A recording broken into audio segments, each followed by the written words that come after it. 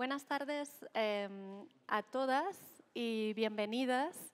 Es un placer estar aquí con vosotros en esta última sesión, actividad vinculada al programa público de la exposición que todavía podéis ver hasta el domingo en la planta -1, Inteligencia Líquida, de la que tuve el placer de formar parte del equipo curatorial.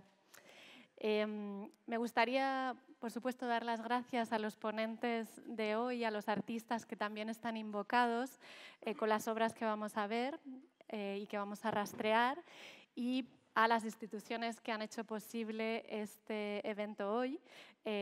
Por supuesto, al Museo Nacional Thyssen-Bornemisza, que es nuestro principal colaborador y coorganizador de la iniciativa de estudios independientes Organismo. A mis compañeros de Organismo, que llevan el equipo que lleva Organismo, que son María Buey, Jon Aranguren y Nicole Arzur Cabrera. A las coordinadoras de este evento del programa público y de la exposición, María Rubio, Araceli Galán del Castillo y Begoña de la Riva. Y, por supuesto, a la Fundación TVA 21, Thyssen-Bornemisza Art Contemporary y TVA 21 Academy.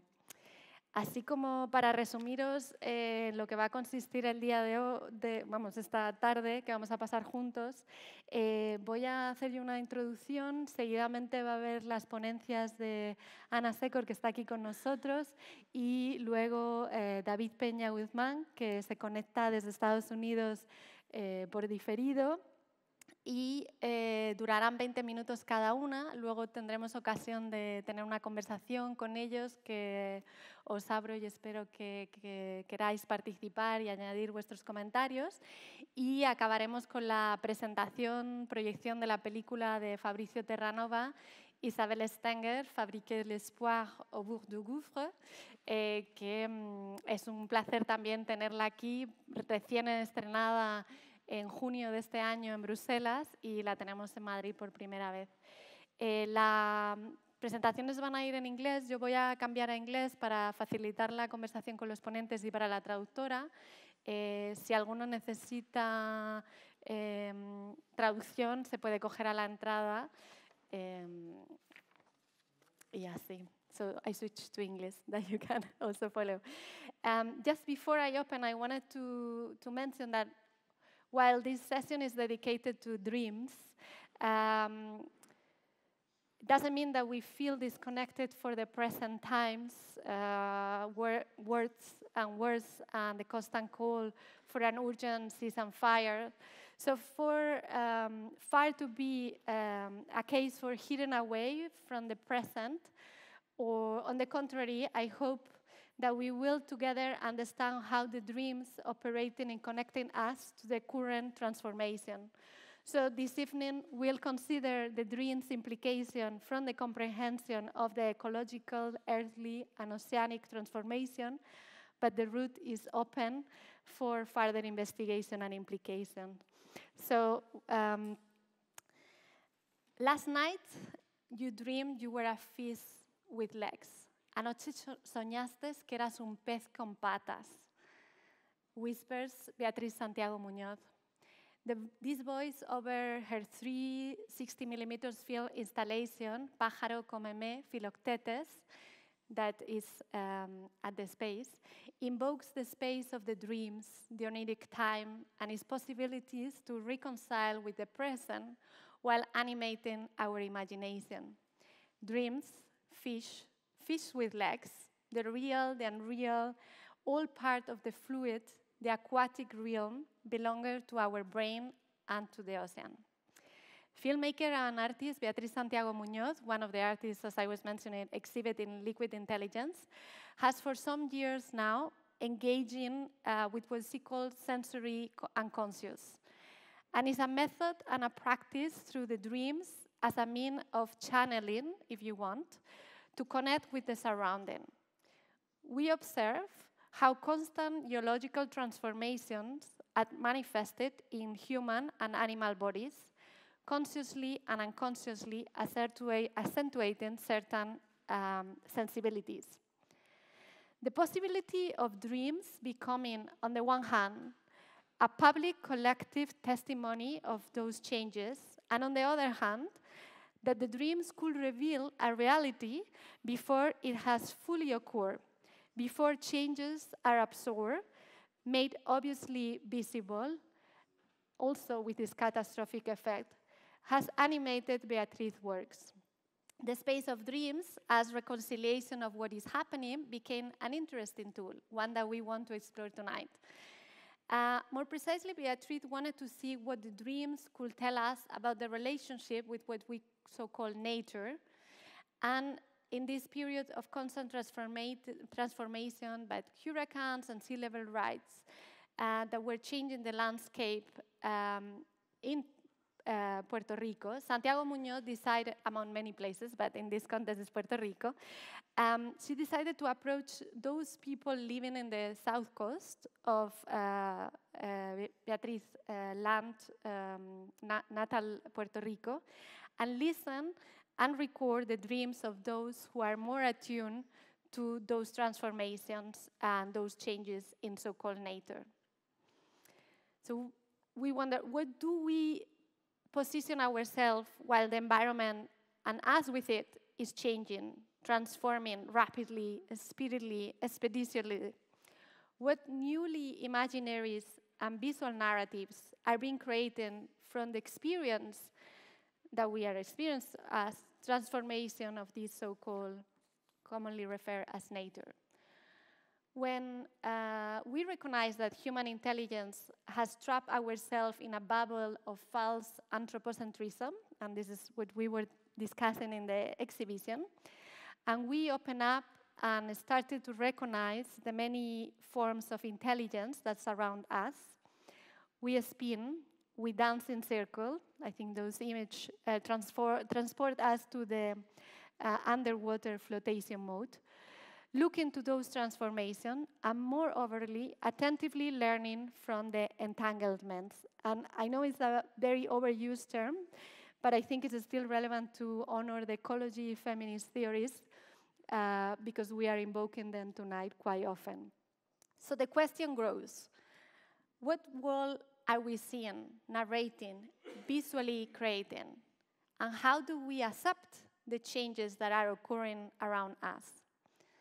And tonight, we are going to review the role of dreams, to think, and I open quote, see the world as it is, borrowing the words of Fabrizio Terranova, through recognizing first and foremost the interconnecting forces that mean conductive intelligence, that was another way that Chus Martinez referred to the liquid intelligence, so another of her coined terms, when we open and attune to the more than human intelligence.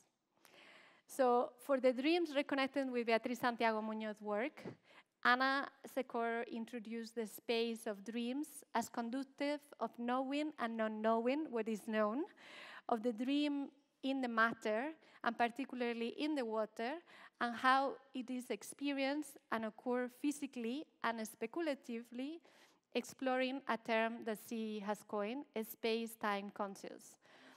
And in a similar vein, David Peña-Guzmán wondered, and I am open a quote, pan out, and the bigger questions become, what goes in the minds of non-human animals when they sleep? And he goes and after say, or do their mimes simply, their minds simply plumb into a psychic void in which no conscious experience takes root? David has done an unusual and thrilling work on examining in his book that he will bring and invoke in his presentation, examining the scientific data regarding the life and dreams capacity of animals, and consequently analyzing its philosophical derives. From this occasion, David will focus on the marine life to see how they dream, and then enter into the philosophical amplification of that acceptance of the animal oniric realm, and hint into where their imagination will be. How do they see the world, and how the natural transformation come to them as they experience it in the dreams, if they experience it. This is all a speculation. So before giving the floor to the speakers, I will quickly just read their short bios. Anna G. Secor is a feminist cultural and political geographer, professor at the Department of Geography at Durham University in England. She received her PhD in geography from the University of Colorado Boulder in 2000. Over the past 2 decades, her work has contributed to the feminist political geography, cultural geography, urban geography, and many more. And from 2016 to 2022, she served as the editor of Cultural Geographers. And Dr. Peña-Guzman received his PhD in philosophy from Emory University in 2015. He works on animal studies, the history and philosophy of science, continental philosophy, and theories of conscious. He is the author of When Animal Dreams, The Hidden World of Animals' Consciousness, and co-author of Chimpanzee Rights, The Philosopher Brief, and co-host of the philosophy podcast Overthinking that I will recommend to all of you. It's very good, very easy to engage. So thanks so much, and the floor is yours, Anna.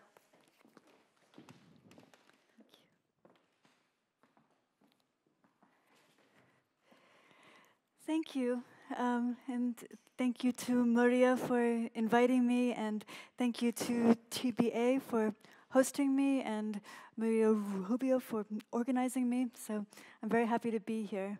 My aim with this talk today is to proliferate what is enigmatic in the central theme of the exhibit, Liquid Intelligence.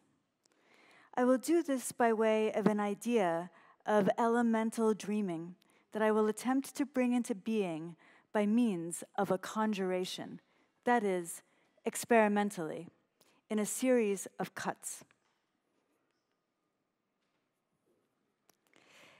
So this presentation progresses by way of montage and is designed to summon something that is inherently elusive, something that cannot be known in a straightforward way.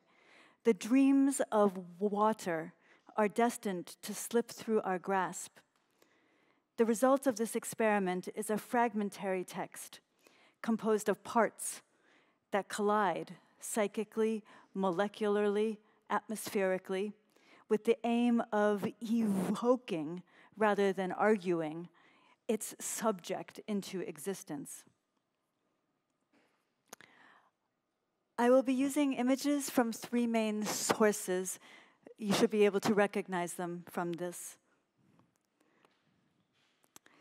So, to begin with, consider that water is not that good at remembering.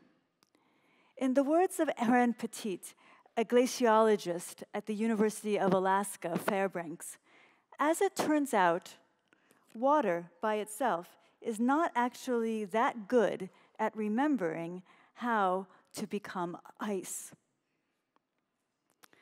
What she means is that as water cools down, as the molecules start to slow their movement, they get a bit closer together, but they don't quite remember how they are supposed to join together into the stable structure of ice.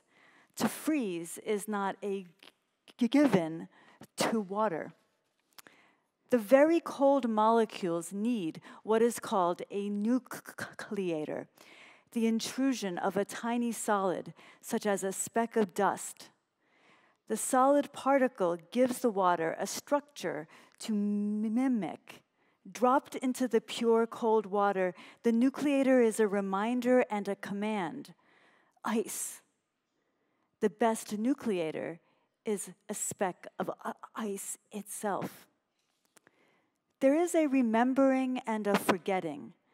This is not the same remembering and forgetting that might be the property of a human being. Neither does it belong to water. There is knowledge, a matrix, giving rise to what is possible and what is not, what can follow and what must not. And yet there is also a knowledge that does not know itself, the know-how of becoming ice.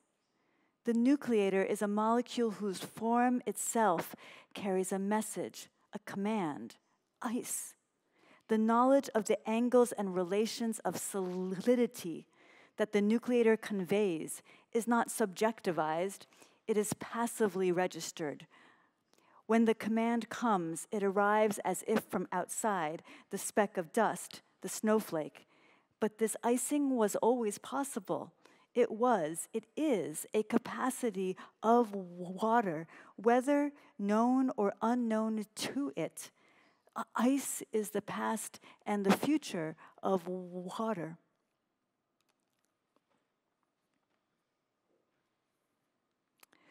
What is playing out in this drama of the becoming ice of water? Following feminist quantum physicist, philosopher Karen Barad, we might see in this scene the ongoing differential articulation of the world as taking place through a non-linear enfolding in which the past, present, and future are threaded through one another.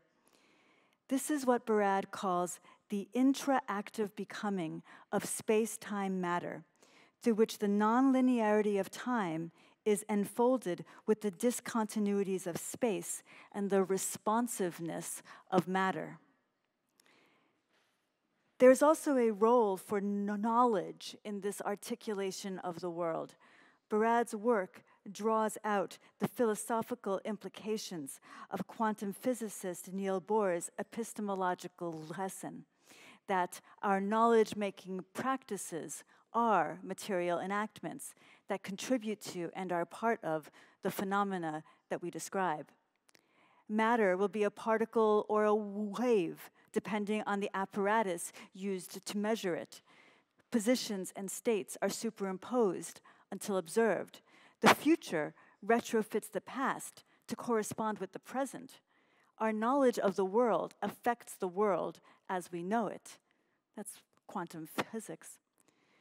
But there is something funny about the story of water and its icing, for it concerns what water knows, but doesn't know it knows, regarding its own capacities. Not only are water and the nucleator engaged in sensing and signaling to each other, but there is something enigmatic in the signal that is transmitted. The nucleator, a speck of dust, a snowflake, arrives as if from outside to impart what is already known, what has already happened and will not stop happening, the becoming ice. The functioning of this unknown knowledge is not reducible to the entanglement of matter and meaning.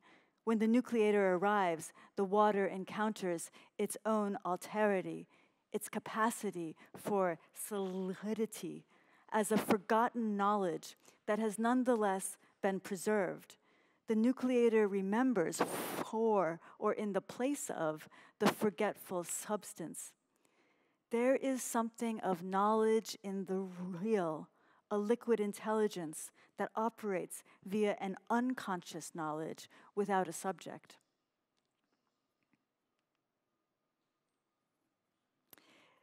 This is what I am calling the space-time unconscious, an unconscious supplement to what is already there, a dimension of dreaming folded into and unfolding with the material discursive becoming of the more than human world. The space-time unconscious refers to an unconscious supplement to matter, an elemental dreaming. In truth, the more than human has only rarely been spliced with an unconscious channel. Nonetheless, if you listen, there is a hum, like the buzz of a loose or overloaded wire. Incipient passions and alchemical affinities stir the air. What is it that buoys the elemental lure that geographer Sasha Engelman writes of so beautifully? How is something like desire generated in the heating and cooling of molecules, updraft and downdraft, the gathering storm? If more than human suggests an excess, more, the unconscious in space and time exhibits an affinity for what is more or less, the inexact, the decomposed, and the decomposable. Space-time unconscious redistributes the human and the non-human as fragments, unfolds them, flays them, stuffs them and stitches them, rearranges them, composts them. In this dispersal, the space-time unconscious is recognizable as a species of what is known in psychoanalytical geography as a distributed notion of the unconscious, an understanding of the unconscious not as submerged in the depths of individual psyches, but instead distributed spatially in and beyond the body and over distance. The unconscious in this sense is not contained or walled off within the bounds of a human or even the human. Instead, the dislocations and disorientations that are the observable signs of the unconscious are manifest in and through the objects, spaces, and temporalities of the world's unfolding. This notion of the unconscious in the real allows us to consider how unknown knowledge outside the symbolic hooks directly into the matter of what happens. What enables such a thought of the unconscious, which does not become a collective unconscious in the Jungian sense, but rather a distributed one that is more than human? Liquid intelligence calls forth a knowing that is not the knowing or unknowing of a conscious subject.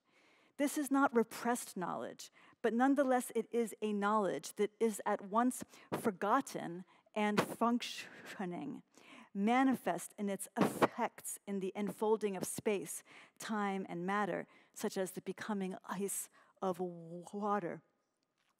This may seem foreign to what is typically associated with psychoanalysis, centered on subjects as speaking beings, but one can find a vocabulary for such an unconscious in the real, in Lacan's later teachings, where he elaborates an idea of the unconscious, not in terms of repressed meaning, but as itself an enigmatic enunciation. Something is articulated in what happens, in the matter at hand, that has a sense beyond meaning.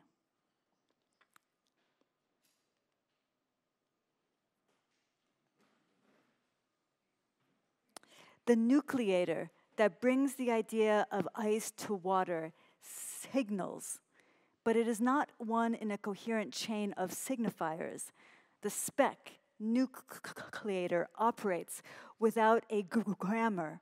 Its effects arise by way of signifiance or signifierness rather than signification. That which is not directly decipherable, that is, a speck of dust, does not have a place in language, but it has arisen from the body or the material sensorium and now returns to it as its uncanny limit and retroactive cause. A snowflake, a solid form of water, returns to water as though bearing a message of the past, the future, a forgotten capacity, a dormant potentiality, a dream. The dream is an asteroid. It carries within a form, a memory, a speck. As Walter Benjamin writes, the dream waits secretly for the awakening.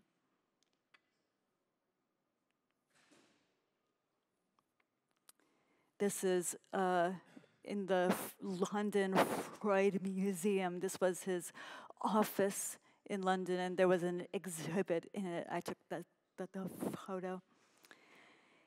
Each awakening is embedded within a dream. Water awakens to keep dreaming. This dream is reality. To intercept the dreams of water is to tune into what is uncanny to water, what returns without having left, the unknown known. This is not the same problem as animal dreams, where what is at stake is a question of consciousness. Just as Nietzsche said, there is no doer behind the deed. When we speak of liquid intelligence, liquid dreaming, we might say there is no dreamer behind the dream. The space-time unconscious does not rest on a claim for consciousness in the usual sense, but instead on an elemental knowing and not knowing. As with animal dreams, the problem is not least one of method. How does something like an operation of an unconscious manifest without being anchored to something recognizable as consciousness. What does it mean to speak of an unconscious unfolding of time, space, and matter? How can something like a dreaming that is not the exclusive property of a human or animal subject be revealed?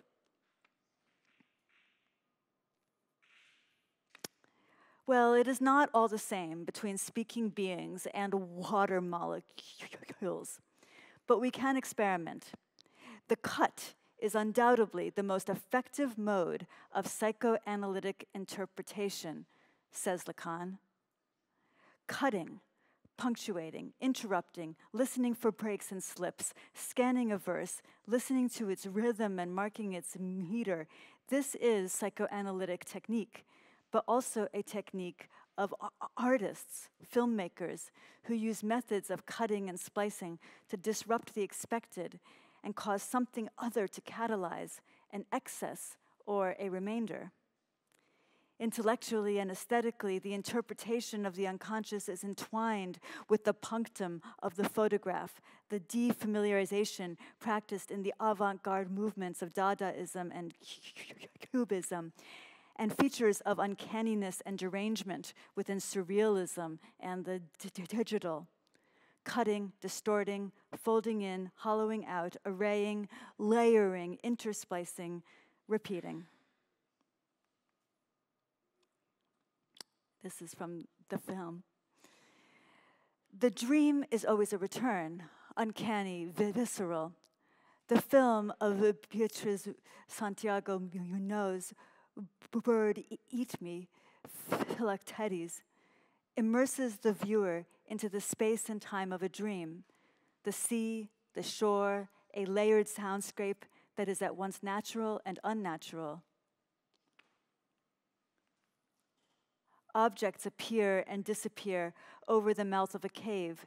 Something appears across the breach in the place where there isn't something. A dog roots around on the shore. A man is at home smoking in a hammock on the shore. Philoctetes is condemned between water and land, life and death, human and non-human, a fish with feet, a man with bat wings. The sound and the images of the film create a strange, unnerving texture, a tactility, wind and salt water on skin, immersion. It is as if one is dreaming, lost in the folds of time, space, and matter. There in the three projections, the symbolic, the material, and the mythic. To hold a film on the tip of one's tongue in language, in the as if it were a dream presented for interpretation, as if it were a metaphor, one might be able to collapse it into a singular overdetermination, into its own representation. One might be able to deflate the troubling enigma of it, but this is not my aim. Philoctetes' foot festers. Philoctetes, the hysteric, the wounded, the one who wants his wound. Something returns when the waves come in again and when the mist rises in the trees. The repetition of the tides, the dream and its awakening, the film circles the split between the empty space and the object that covers it, between its three projections, between shore and sea, the roar of the waves and some other ocean of sound, tinnitus. Like the rotation of the stars, the dream tides are inexorable. In Bird Eat Me, Philoctetes is dreaming. He dreams himself into the non-human. He becomes more or less human in his dreaming. Bat wings carry him from the island. He is back home to smear the city walls with a name, with shit. This is a dream within the film, but too, the film is itself another dream, and this telling yet another.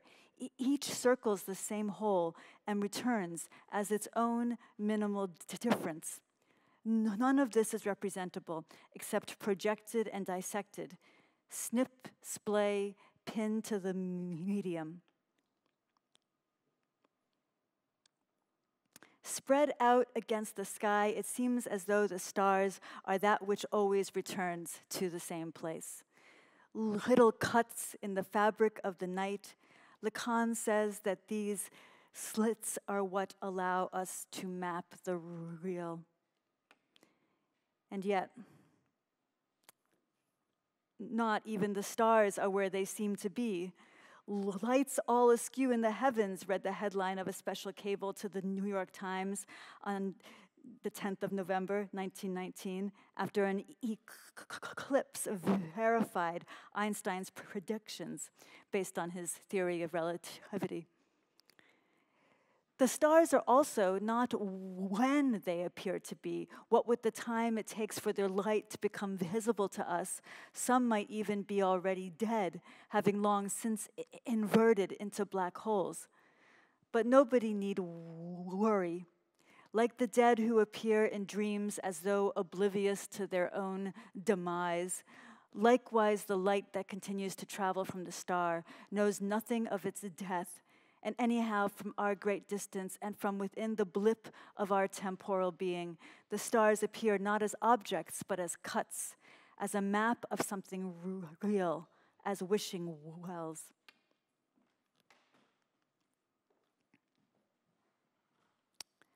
Distortion is all there is. Objects, fish, flowers, weapons, alternate in their presence and absence, transform from being locatable in reality to being unlocatable in the real.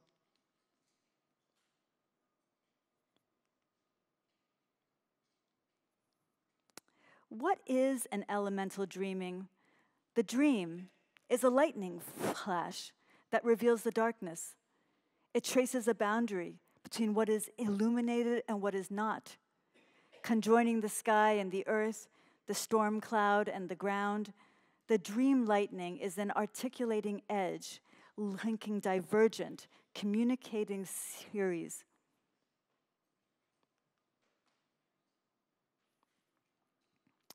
Lightning distinguishes itself from the black sky, but must also trail it behind, as though it were distinguishing itself from that which does not distinguish itself from it. It is as if the ground rose to the surface without ceasing to be ground. Writes Deleuze. The lightning bolt emerges as a response to difference between the sky and the ground, but the cut of differentiation does not separate out an independent or autonomous entity. Like the dream and the awakening that it embeds, lightning traces the conjoining edge between contradictory states. Something passes between the borders. Events explode, phenomena flash. For lightning to occur, a connection must be made between charged electrons in the sky and a reciprocating filament from the ground. This takes place after much experimentation. The lightning bolt is what happens when awareness occurs. There is a chatter in the elemental field. Some of it is empty, but some seems to be part of the unfolding of both matter and meaning across interlocking phenomena, well beyond and calling into question what passes for human. The media of this communication are manifold, fields of transmission that range from the biogenic or the sedimentary to the atmospheric. As elemental geographers Sasha Engelman and Derek McCormick write, this means that sky, sea, and fire are message-bearing systems of a kind, offering signs, signals, or portents of things to come. It also means that there is a more than human distribution of capacities for the reception and interpretation of these signals. As physicist David Bohm writes, even an electron has at least a rudimentary mental pole. evident in how it participates in unfolding the meaning of the information that is implicit in the quantum field. We must be careful not to understand, says Lacan. I am trying to get you to go a bit beyond by inviting you to stop trying to understand, he says to his students in 1958. It is in this regard that I am not a phenomenologist. Not even the electron knows what it knows or what it is capable of. There are gaps. Something doesn't line up. Relays in the elemental field backfire, become twisted and uncanny. It is not only sensible information, but unconscious knowledge that is transmitted in and through the message-bearing systems of an unfolding space-time matter. For Bohr, the electron's mental pole emerges as both a cause and effect of how it unfolds, that is, interprets or responds to the enigmatic messages that it encounters.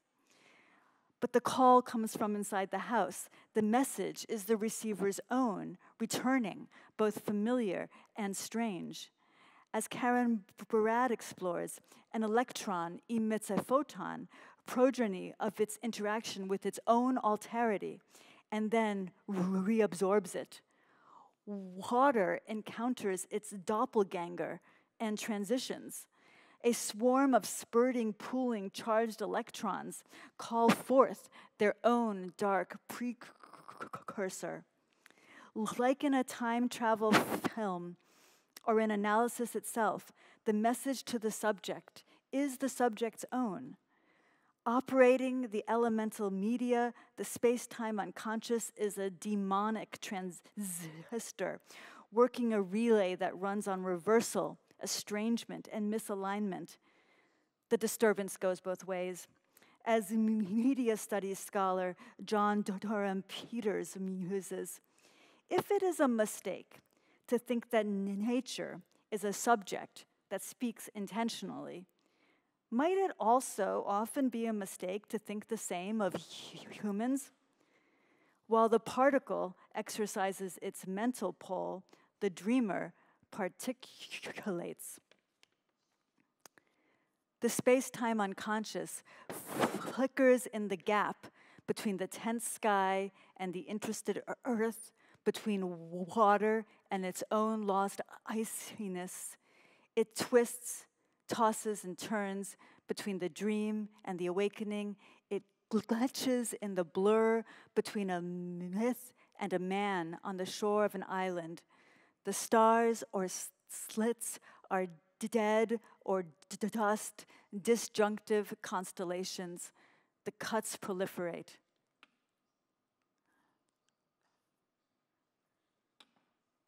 They are intrusive signifiers that have fallen off the chain of meaning, but are full of signifierness, metaphors that generate no meaning, displacements that bring forth no being.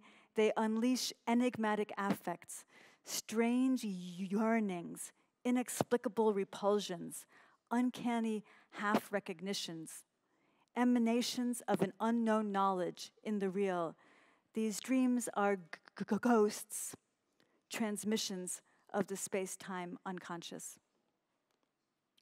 Thank you.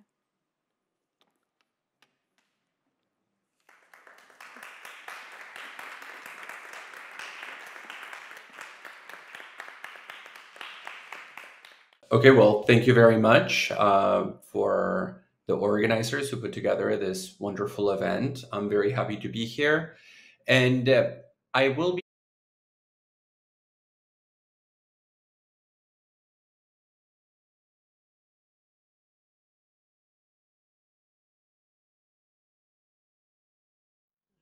of the elemental world, which takes us beyond the realm of consciousness, beyond the realm of intentionality. And what I'm going to do in this presentation is talk a little bit about the intentional, the subjective, the conscious side of things, with the recognition that the concept of the unconscious also plays a central role in my understanding of what I'm here going to be calling aquatic dreams. And by aquatic dreams, I simply mean the dreams of animals that live in aquatic settings, whether they are marine mammals, whether they are fish, so on and so forth. And much of what I will be discussing here, if I could go to the next slide now, is based on a book that I published this past year with Princeton University Press. Can we click on the next slide? I don't have control over the slides.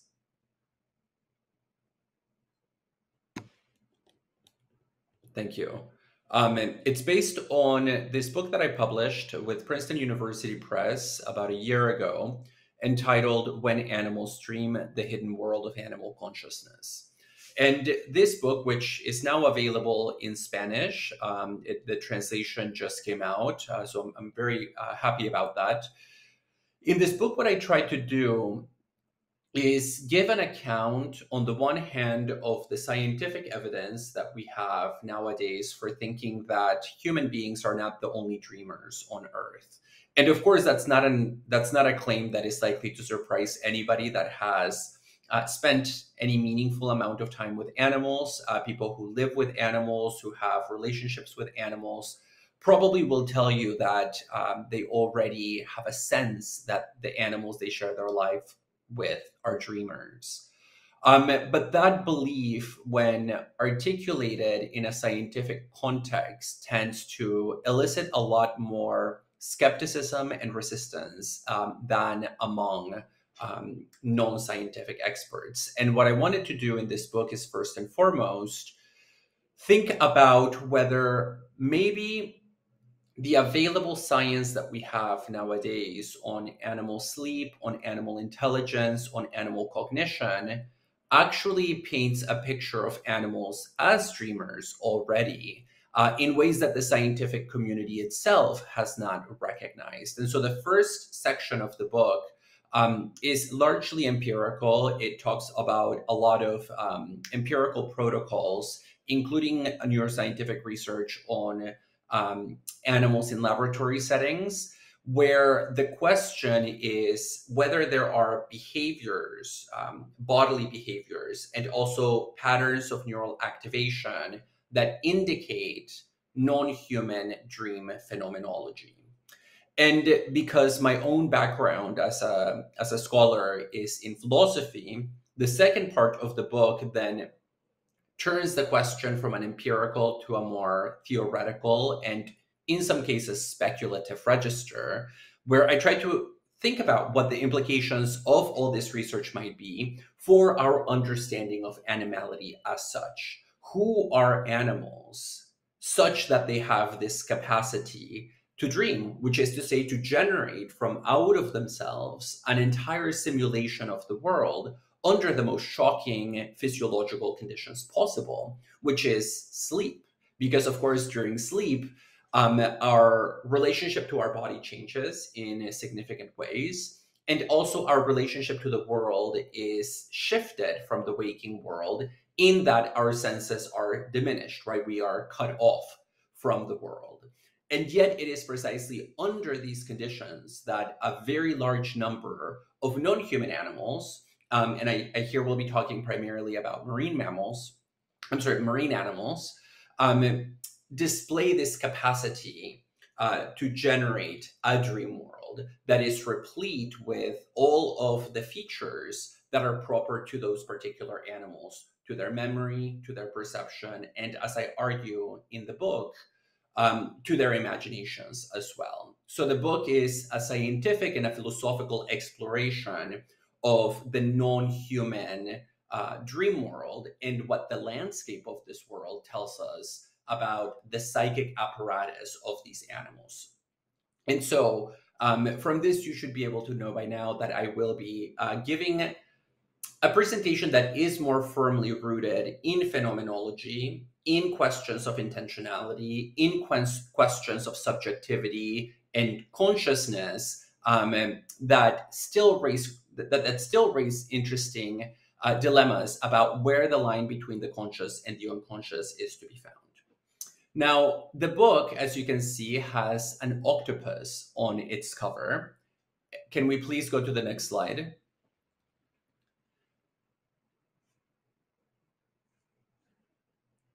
And this is a reference to a case. It's the case of a particular octopus that was observed by a biologist by the name of David Scheel, who noticed that the octopus in his tank, he lives with this octopus in his home in Alaska.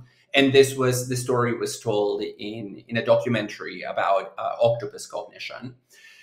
And he noticed that when the octopus that lived with him went to sleep, the octopus would go through an almost cinematographic series of scenes that would be lived out through its chromatophoric system. So, of course, octopuses are cephalopods that have a chromatophoric system on the skin, on the mantle, that allows them to change not just colors very rapidly, but also textures. And this is the material basis for their camouflaging capabilities. So octopuses can resemble and mimic pretty much any object that exists in their aquatic environment by controlling this chromatophoric system, by contracting their skin, making it change shapes, colors, shades, and so on and so forth. And what you're seeing here is a drawing that appears in the book of this story of an octopus that in the middle of its sleep cycle changes from a very clear, this is the top part of the drawing, from a complete white all over the body to a very dark purple-like, almost black color.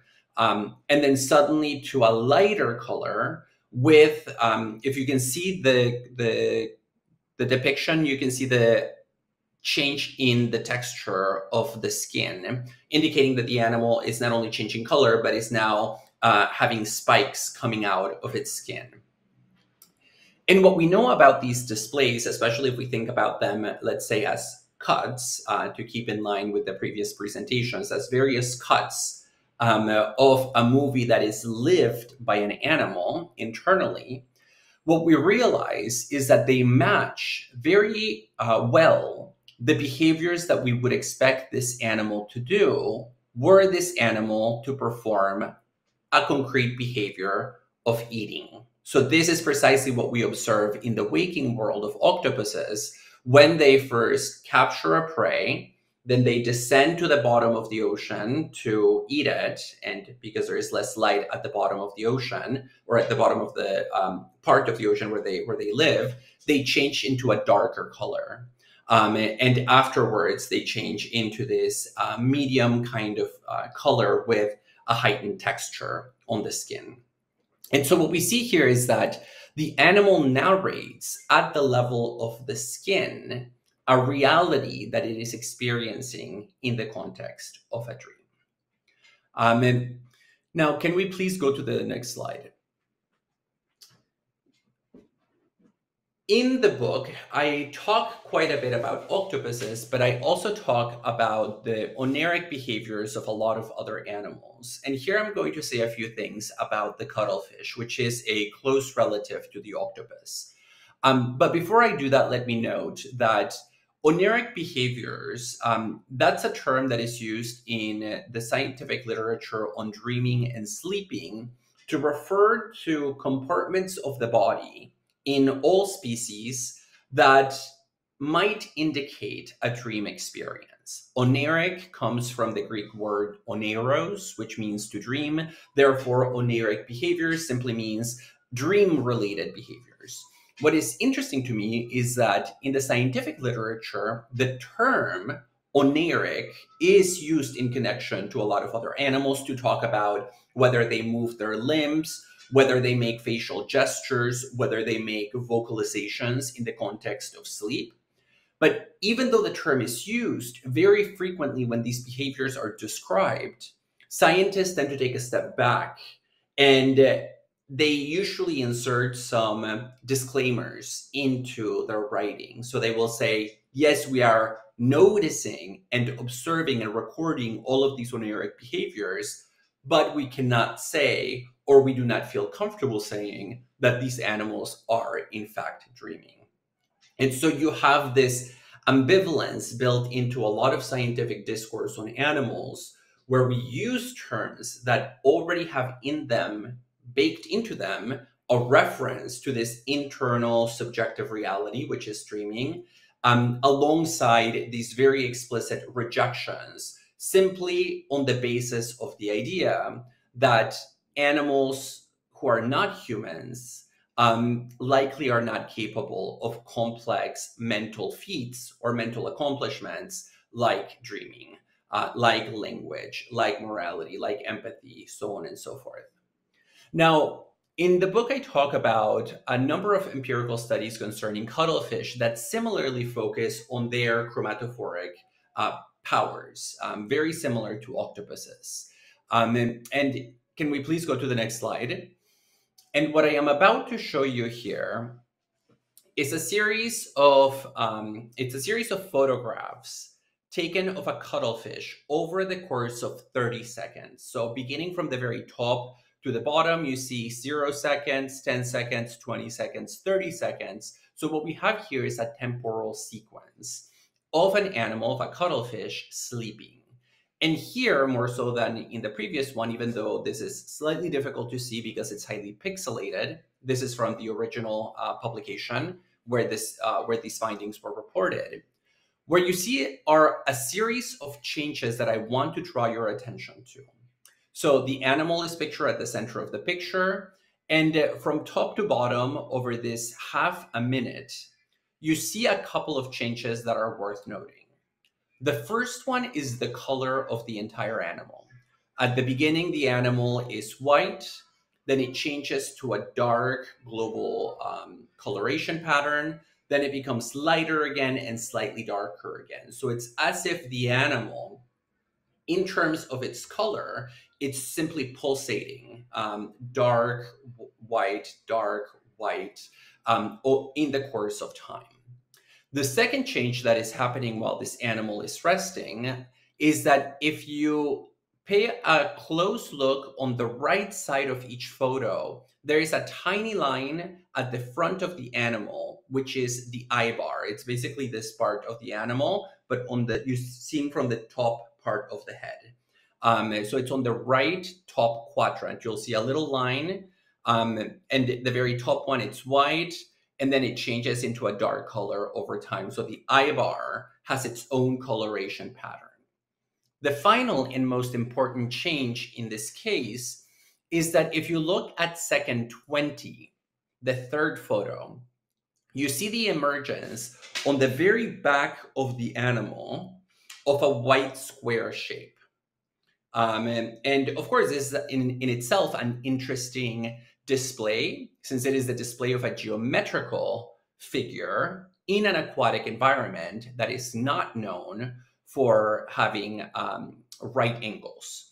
And so what we see here is that the animal makes a display that is highly unusual, but that we know the animal makes whenever it is trying to defend itself against a predator. So the white square display is well known in cuttlefish research, and it is one way in which animals try to use their camouflaging abilities in order to disrupt the perceptual capacities of their predators. So the argument here is that predators have a normal idea, they have a perceptual schema of what a cuttlefish looks like. And so they go into the environment looking for a cuttlefish. When the cuttlefish makes a display of a white square, this interferes with the perceptual expectations of the predators and throws them off. So it's a defense mechanism, not quite camouflage, more so than I would say confusion. It actively interferes with the inferences made by predators, and it allows the cuttlefish to survive in a highly competitive predatory prey environment. And here again, you see that white square appears over the course of the 30 seconds, suggesting that internally, this animal might be living a reality in which it is prey rather than predator, and in which it's trying to escape and making its classic display that has a defensive function. Now, let's go to the next picture. Here is a photo of what cuttlefish look like, just to give you a better sense of the intensity and the contrast of their coloration patterns, since that was very difficult to see in the white and black pictures that were published in a scientific publication. And so what we have here now is a story about octopuses and cuttlefish who, again, at the level of the body, are able to narrate a scene that is unfolding before their eyes in the context of sleep.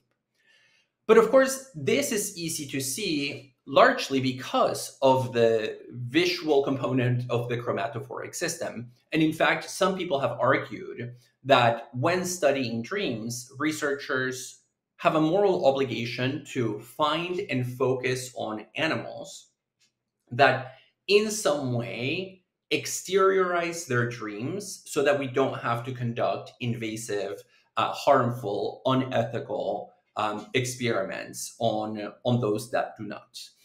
Especially neuroscientific research that often involves the opening up of the animal brains, the studying, the dissecting of the animal, which entails their death.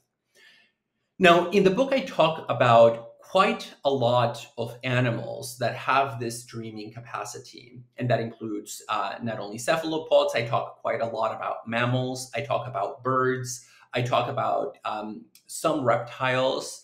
And I also talk about monotremes, which are animals like, oh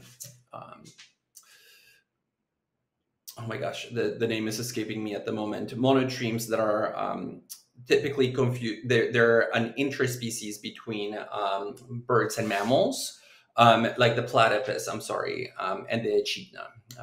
But here I want to shift to talking about another kind of marine animal, and that is a vertebrate fish. Because so far we've talked primarily about invertebrates, the cephalopods. Go to the next slide.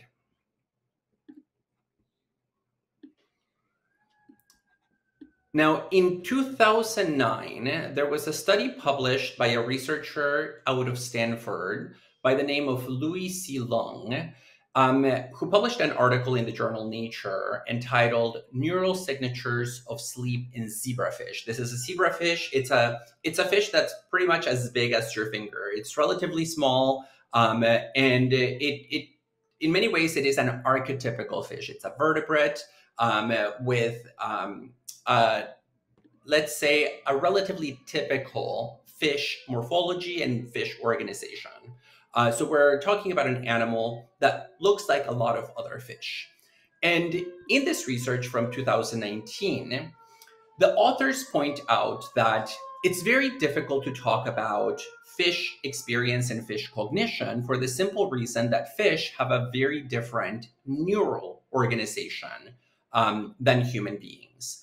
For starters, they don't have what we have, which is the mammalian neocortex, the part of the brain that for a long time has been thought to differentiate us from the rest of the animal kingdom and to give us those higher order cognitive rational capacities that we associate with our quintessential humanity. But the authors point out that even though the central nervous system of fish and their brain is significantly different than the brain of mammals, and there is no point in denying that, there are some very interesting functional similarities, meaning that a very different neural arrangement, like the fish brain, can achieve a similar function, perform a similar function as the mammalian central nervous system, despite it having a very different look.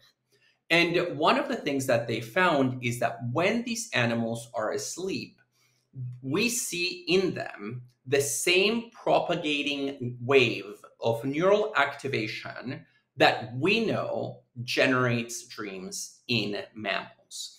So in mammals, especially in human beings who have been the center of dream research, we have known for quite a long time that REM sleep and dreams are triggered by a wave of ascending activity that begins in the pons, which is part of the brainstem,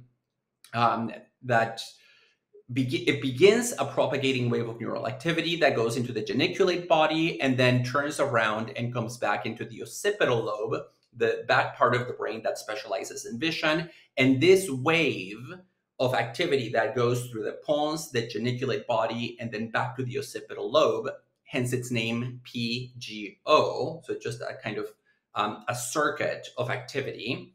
That wave is a signature that is associated with REM sleep and with dreams. And the authors realize that in these 3 to 4 centimeter fish, we also notice a similar wave ascending from their fish version of the pons, into their fish functional equivalent of the geniculate body and terminating into their version of the occipital lobe. Of course, in these animals, all of these structures have different names. And so for them, it goes from the pons, we have that name for the fish too, then it goes into their midbrain and then into their telencephalic structure. But it's that same kind of loop that is highly correlated and in fact predictive of the fish version of REM sleep. And so part of what the researchers discovered is that even in these quote unquote simple fish, we also have a differentiation between deep restorative sleep, the kind of slow wave sleep, during which we are largely unconscious, and then high activity, fast propagating wave sleep, which is what in mammals we call REM sleep, which is statistically associated or correlated with dream reports. And so you see a parallel here from land to water at the level of dreams that suggests that complex cognitive and perceptual achievements can be manifested in radically different neural organizations. Can we please go to the next slide? Now, I just want to make a few observations or reflections here by way of conclusion about what the dreams of aquatic creatures teach us about not just our place in the universe, but also about the aquatic environment in itself. First and foremost, I think these dreams bring into focus the fundamentally aquatic origin of consciousness. Let's not forget that the first conscious beings that appeared on Earth, at least when we're talking about animals, living sentient creatures, rather than maybe psychic forces that occur at the physical or the material realm of existence. These animals unfolded in an ancient aquatic, oceanic environment.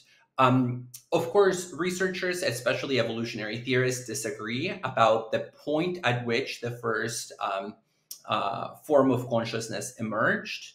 By and large, I think one of the best theories out there locates it right before the Cambrian explosion, about 450 million years ago during the Ediacaran period, when very simple forms of life emerged and began crawling at the bottom of the ocean, taking in nutrients and leaving a trace behind them through control of their body.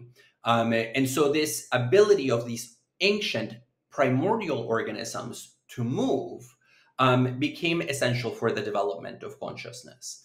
And in fact, this reminds us of the Greek philosopher Aristotle's schema of the living world, where he says that the difference between plants and animals is that although we share the quote unquote vegetative functions like needing nutrition, what sets us apart from plants is that we have the capacity for movement, and for movement through an environment which raises, in many ways, the kinds of challenges that we face, and therefore triggers this need for animal perception and animal cognition. But still, the dreams of animals in the ocean are a reminder of the fact that we are fundamentally oceanic creatures from a phylogenetic perspective. And in fact, I'm here now thinking about this on the spot, but one of Freud's students, psychoanalyst by the name of Ferenczi, argued that many of the traumas that we experience, and one of the traumas that we experienced as a species, is precisely that we left the ocean a very long time ago. And so according to Ferenczi, who is trying to expand Freud's understanding of trauma from a purely individual developmental perspective to a biological, evolutionary, deep time perspective, our ancestors' departure from the ocean meant that the world suddenly weighed on us in a fundamentally new way, because once you exit the ocean, one of the first forces that you will feel, of course, is gravity. And so there is this evolutionary trauma, according to Ferenczi, that explains a lot of our pathologies, and that we often try to escape by returning to that oceanic boundlessness, to that aquatic environment in one way or another. So this is how Ferenczi explains a lot of human behavior, including pathological behavior. It's as this desire to return to this original state of unity in the aquatic environment.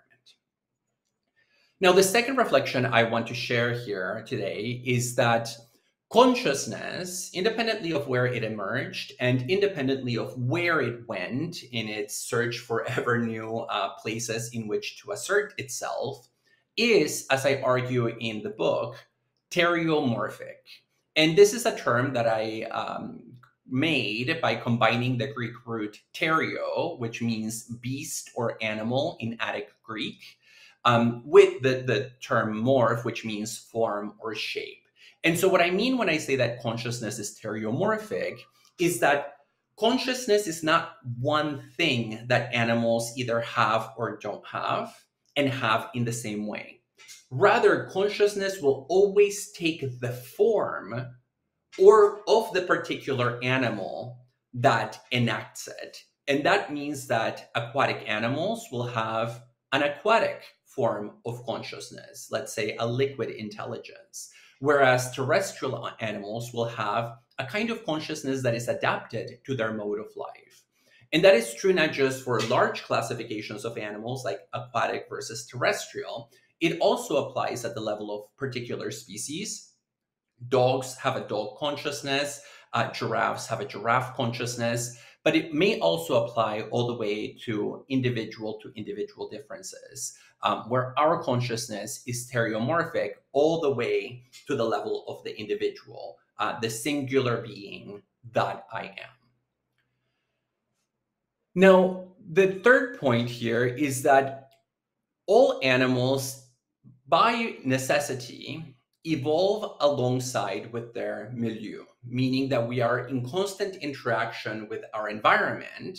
And as I put it here in the fourth point, our relationship to that environment is itself mediated by the kind of consciousness that we have. And the way in which I think about mind, at least when thinking about animals, is as an intermingling. So these are not three separate categories that I am about to list. They are three things that we can isolate through the use of argument and reason as a heuristic for making sense of things, but that in practice are deeply interconnected. And those three things are memory. Animals remember. They carry the past like a burden. Here we might also think of Nietzsche's claim in the genealogy of morals that memory is always memory of trauma and burden.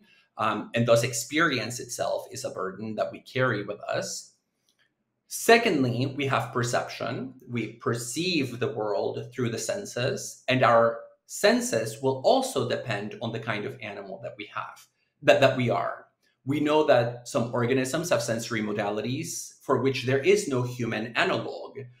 Think about the perception of the Earth's magnetic pull in bees or in pigeons, or think about echolocation in bats and in dolphins. Think about various forms of chemical detection in other animals like octopuses, where we can't really tell if the right term for what they're doing is smelling or tasting because it's something else altogether. And so perception is the animal's relationship to its current environment through the senses. And finally, imagination, which is, of course, about envisioning other states of affair that do not hold in the here and now.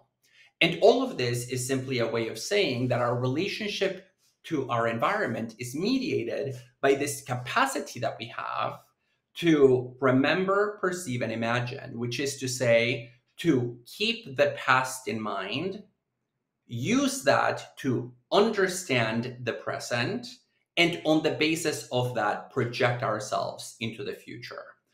Because, of course, memory is backwards looking, perception is present looking, and imagination is forward looking. But all those three form a structure that I call mind. And that means that there is always a trace of the imaginative in memory and of the memorial in imagination, and of both of them in perception. I will conclude here simply by saying that even though I talk about the dreams of marine animals, there are some difficult cases around which we need to be careful. And these are animals, especially aquatic animals, that test the limits of human science and of human thinking more broadly. And I'm here thinking, if we just go to the next and final slide, of animals such as jellyfish. Jellyfish are considered to be the most ancient animal forms that still live on this planet. They do not have a brain. They do not have a centralized nervous system. Rather, what they have is a distributed net of nerves that don't look like anything that we find in the rest of the animal kingdom. And for a long time, the argument has been made that the neural organization of these animals is so simple, it's so minimalist, that it cannot possibly be sufficient for something like consciousness, for something like awareness. And recently, people have begun to put pressure on this idea.